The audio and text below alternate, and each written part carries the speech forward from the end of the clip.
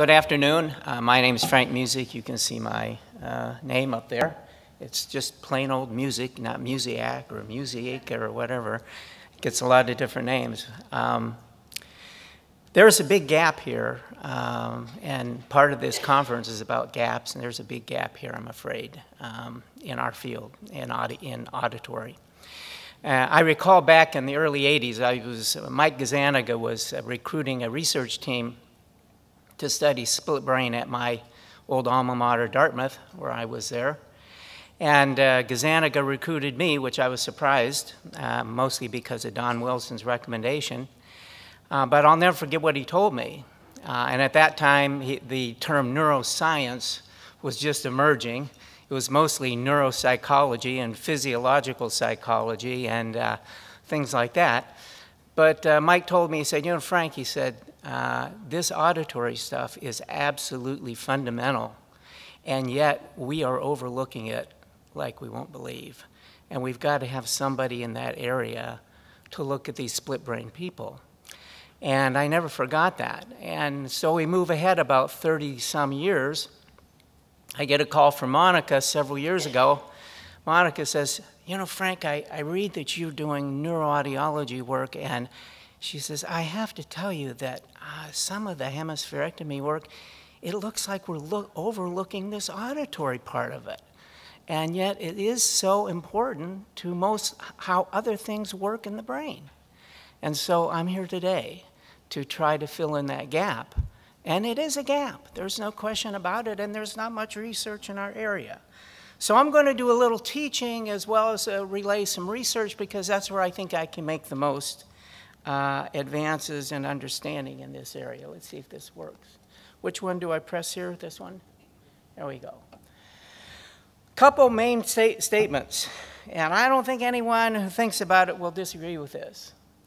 The auditory system is what fuels speech and language. And if you look at the data from 100 years past, all you have to look at is people with hearing loss or deafness, and you see deficits in speech and language, especially in terms of, you know, as they're growing up and as they mature.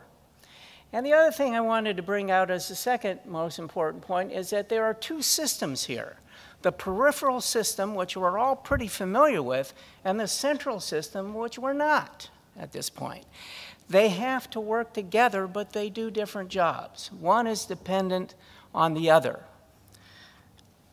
So, the peripheral system is, of course, what we think about when we think about the ear, the external, middle, and inner ear, and the auditory nerve, as you see over here on your left. And the central auditory system, it starts with the cochlear nucleus and the lower lateral pons, and that's where the central auditory system begins. And the functions are, you know, reciprocal. They are synergic, but they do different things. And I think we've got hung up on creating a situation where we believe everything is a peripheral problem and nothing is a central problem. And the research in our area, of course, is turning that around slowly but surely. So this is peripheral, and the red is the central.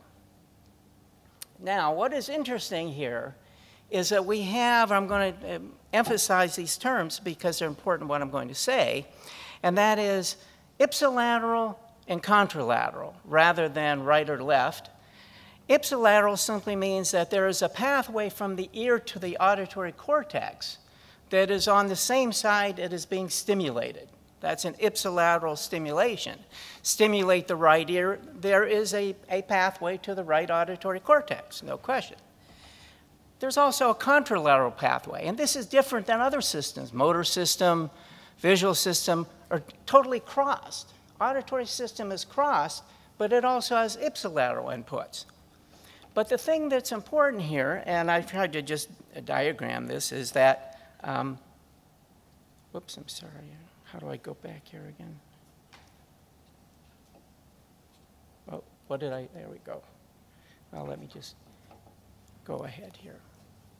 The contralateral system is 5 times many neurons reaching the cortex than the ipsilateral system. So though we have 2 inputs, one is far more dominant than the other and far more susceptible to injury, okay? And that's what I'm trying to show here. So the contralateral is right ear to left hemisphere, to left ear to right hemisphere. Ipsilateral is right to right, left to left. Well, what's interesting is that a lot of the simpler tasks and simpler stimuli that we listen to in our everyday conversations or exposure to our environment are either relatively simple stimuli, which are easily handled by a small part of the brain and a big part of the ear. However, as shown in this cartoon slide, as the stimuli become more difficult, the central system plays a bigger and bigger role. Now, there is not any time that anybody hears anything that both systems aren't working together, okay? But the ratio changes dramatically in terms of if you look at the complexity of the stimulus. So as you increase complexity, you are going to engage more and more of the central auditory nervous system and the brain, okay? So here's some examples. A simple acoustic stimulus in our environment, a whistle. What do you do with a whistle? It doesn't tell you much. It could be a warning, but primarily what are you doing? You're detecting it. You know it's there. Great, super, okay? A simple acoustic task would be the detection of sound, okay? That task simply means, yeah, I hear it. Can you tell me anything about it? No, but I hear it. That's simple detectability. Complex acoustic signals, the most common one is trying to hear people talk when there's a lot of background noise. You've just heard 5 minutes ago about how some of these children cannot tolerate a lot of noise. That's very true. And to try to pick out a primary signal or target signal when it's in a myriad of other acoustic signals is a tremendously complex task that the auditory system has got to do and has to be in tip-top shape to do it. Complex task was to take two sounds, beep, beep. You know there's two sounds, but then to tell to the discrimination between the two. That all of a sudden becomes a difficult task, and one that requires much more than just the ear capability. So this is what we're all used to seeing. We're all used to seeing an audiogram. Yeah, in first grade or second grade, your children get this test in school by the school nurse, and they say, yeah, they have good hearing and they have a normal audiogram. Well, the only thing that the audiogram tells us is the detectability of sound and the sensitivity of it. It doesn't tell us anything else about hearing, absolutely nothing. And this is kind of the way it looks. X's are left ear, zeros are right ear. We have a normal, mild, moderate, severe, profound hearing loss that's categorized that way. And we're all kind of used to that. The problem is, back in 1957, there was a great paper published by Goldstein where he examined a 21-year-old hemispherectomy patient. And in that classic paper, Goldstein published that this 21-year-old hemispherectomy patient had perfectly normal hearing. Why? Because their audiogram was normal. And it was. Well, most people with hemispherectomies, unless they have some kind of otologic problem, are going to have a normal audiogram. But that made it etched itself in the literature, and even today, I talk to my fellow neurosurgeons, and some of them still say, and neurologists too, well, hemispherectomy, we know that it doesn't affect hearing. You know, these people have normal audiograms. That's only a small part of the story. A normal audiogram does not mean you have normal hearing, because normal hearing involves a lot more than just detectability.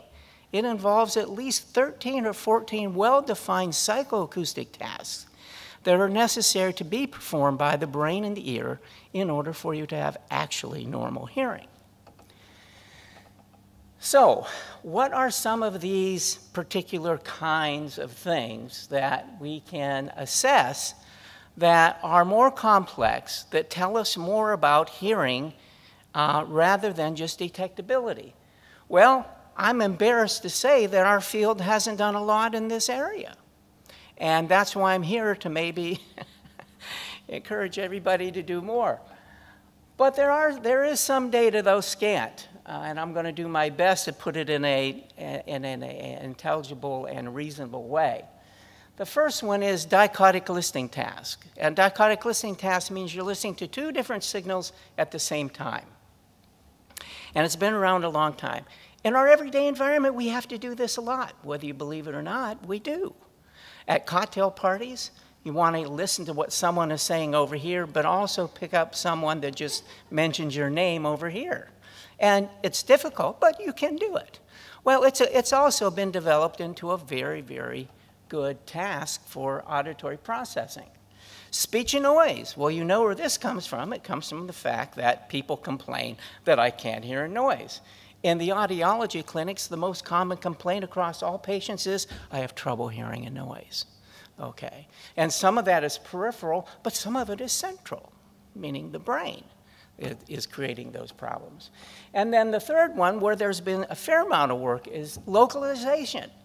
Localizing sound, which is absolutely critical to some of these kids. Because, you know, as we tell children that have unilateral hearing loss on one side, we tell their mom and dad, don't let them trust their hearing crossing the road, because they won't be able to localize where the traffic's coming from. And that's very true. And remember, it is not just the periphery, but also the central nervous system, where in fact, if there is dysfunction or a lesion, any place along that pathway, you in essence have one side that is doing better than the other, including localization. And believe it or not, another important thing with localization, as we've learned in the last 10 years, is it helps you hear at cocktail parties. Yes, the truth of the matter is that when you are listening a noise, the ability to quickly localize the speaker aids in the ability to hear a noise. But if it takes you a long time to localize a sound, or you can't do it, you suffer in terms of your ability to hear in noise. So here are some examples of the tests that we use. We present digits bilaterally at the same time, words, and even phonemes. And so what happens when we knock out one hemisphere? Okay, and I'm just going to direct mostly my comments to hemispherectomy. Well, what happens is that the ipsilateral side performs fine. But the contralateral side, because that's where most of all the neurons are, if it's compromised, will show a deficit on that side. And the total ability to perform the task is overall reduced rather dramatically. So we have good test performance on the ipsilateral side and terrible test performance on the other side. Well, here's 3 or 4 studies, and I picked these because these were the best ones. And again, I'm embarrassed because we don't have more. But the point is that the deficits, you don't need a chi-square to figure out. They are dramatic. These are all people with normal audiograms and normal speech recognition scores in quiet. You put them in a dichotic paradigm and they fall apart. These scores are essentially bordering on what we call auditory neglect. That is almost a total dysfunction of the one side, okay? And these are not unusual. All of these studies have shown very similar type things with this kind of paradigm. Localization. Well, this is one of the ways. There are many localization tasks, but here's one of the ways that we do localization. So the listener is in front of a set of speakers, and each speaker will send out a certain sound or signal, and all they have to do is, with a little laser pointer or a computer in front of them, they point to where they think the sound's coming from.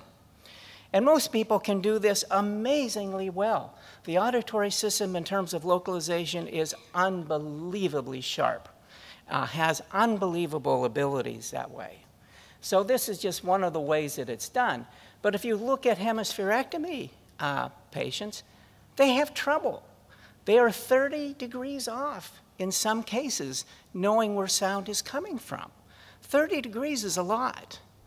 And it makes it difficult for them to hear a noise as well as to localize sounds that may be important to their well-being. And so there's another major deficit here in terms of this study and at least 2 or 3 other studies that have been well done. And then speech and noise. And this is simply a situation where we use specially selected words and we have them repeat them in quiet, and then we douse it with either speech spectrum noise or white noise to make the task more difficult.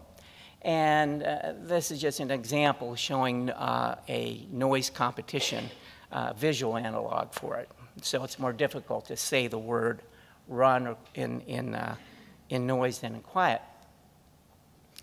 And again, this is a very low. We only have a couple of patients, but again, you see this dramatic result. Sure, we'd like to have 100 of these, but we don't. But the point is that the ones that undergo this very type of testing show rather dramatic results, whether it be left or right hemispherectomy. So, what are some of these symptoms? Now, we haven't seen a lot of children with hemispherectomy, but we have seen a truckload of people with various kinds of central auditory deficits over the years. And when they have a central auditory deficit, there are certain symptoms that do come out and that we do see. And here's some of them. First of all, you start off with a normal audiogram. If you have a report of a normal audiogram and that parent, that teacher, or that child saying, I'm having trouble hearing, I can't understand what's going on, or noise is driving me crazy, guess what? It's probably central. Okay, so the first thing, look at the normal audiogram. If it is not normal, the likelihood, yes, it's probably something wrong with their ears, and maybe they have sensory neural or conductive hearing loss. Okay, hearing and background noise, we've talked about. Hearing in echoey rooms. These kids, they go into the gymnasium for gym class in middle school or whatever, they have no idea what's going on. Why? Because the gym has such poor acoustics. And you might as well take them away because they're not going to follow anything in echoey rooms. They have trouble with teachers that talk fast. Some teachers, even in elementary school, relay information very quickly. They undoubtedly will have these problems. People with accents. They have trouble localizing sound, and often they are very, very poor in terms of musical skills. Why? Because auditory processing is a forerunner to musical skills, just like it is to language, speech, and a lot of cognition. So there's this kind of relationship. Many times these kids with a central deficit and much smaller lesions than we see with hemispherectomy or temporal lobectomy, they'll be in class for a while, and they just start going like this. I can't, it's too much. The child across the aisle is talking to them while the teacher's trying to talk to them. So these are just some of the things. But the point that I want to make that I can't talk about today because of the scope is there are 2 big ways that these kids with central deficits can be helped. One is with auditory training, and we heard about plasticity this morning.